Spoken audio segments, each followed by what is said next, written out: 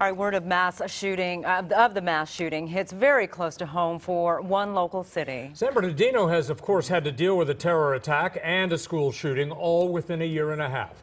CBS 2's Jasmine Viel is live in San Bernardino with what that city's mayor is saying today. Jasmine. Yeah, I just spoke to the mayor, and of course, first off, he wants to say his heart goes out to the victims there in Virginia and across this country, all of us dealing with yet another act of violence. And he also said his admiration for what these public servants do. Senseless acts of violence that awakened all of us. San Bernardino Mayor Carrie Davis, like many, followed the coverage this morning of the shooting at a Virginia ballpark that left 5 people, including House Majority Whip Steve Scalise, injured. Our prayers go out to Congressman Scalise and all of those other victims that were impacted by this, as well as their families. Davis has only been involved in politics for a few years. He was elected in 2014 to oversee the city of 214,000.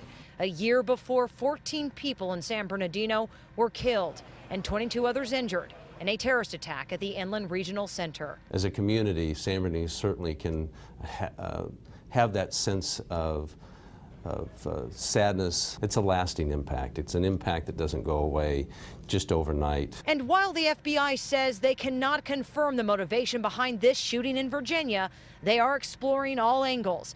Davis doesn't personally know the Republican members of Congress who were shot, but he says his heart breaks for the country to endure this type of violence targeted at our leaders. The leaders of our nation and those that are trying to coalesce a common ground for us, they have a tough task, and let them know that we care about their safety.